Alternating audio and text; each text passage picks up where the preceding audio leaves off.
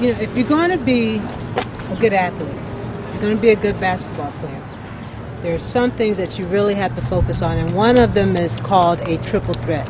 How many of you know what a triple threat is? You know what a triple threat?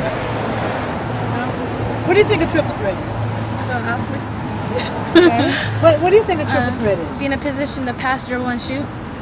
Very good. Pass, dribble, shoot. It's that simple. And if I pass you the ball right now, okay? You ready? Okay, I'm gonna pass you the ball, and I want you to demonstrate to Jerome and I what a triple threat is. Okay?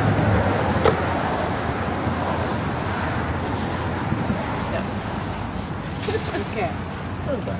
Okay. Yeah, that's not bad. Now, what you do?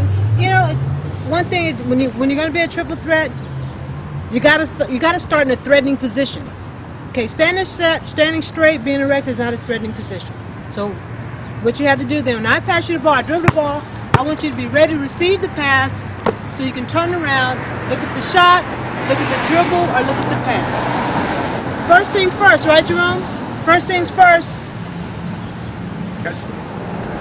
But where you were, and this is a thing that we don't want to do, because if I don't know exactly your shooting motion, but when she passed you the ball and you're here, and you brought the ball, you caught it, and you brought the ball back down to here, right? Mm-hmm. Most people are not gonna. That's not gonna be a threat that you're gonna shoot the ball from. You shoot from here? No. No. See, you catch the ball, like Anita said. You're ready.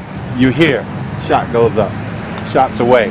Because you shoot the ball, catch the ball in your motion where you're shooting.